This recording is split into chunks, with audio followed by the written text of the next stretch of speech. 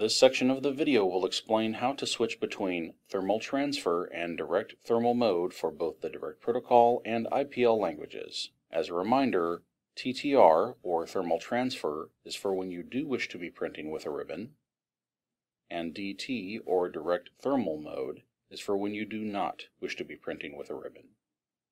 We will start with direct protocol. Press the Setup button. Press the left or right arrow buttons until the Media menu is displayed. Press the down arrow button to enter the Media menu. Press the left or right arrow buttons until the Paper Type menu is displayed. Press the down arrow button to enter the Paper Type menu. Press the left or right arrow buttons to toggle between Thermal Transfer, TTR, and Direct Thermal, DT. When the desired paper type is displayed, press the Enter button.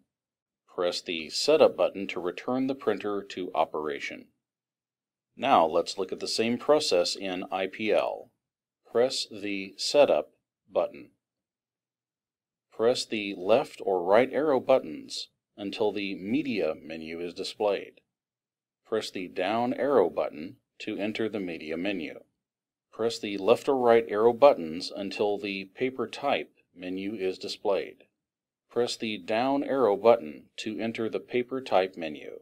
Press the left or right arrow buttons to toggle between Thermal Transfer, TTR, and Direct Thermal, DT.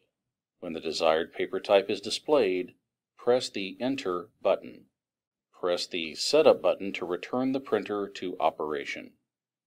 This concludes our video on the PM4i printer. Thanks for watching. Look for other support videos on this channel as they become available.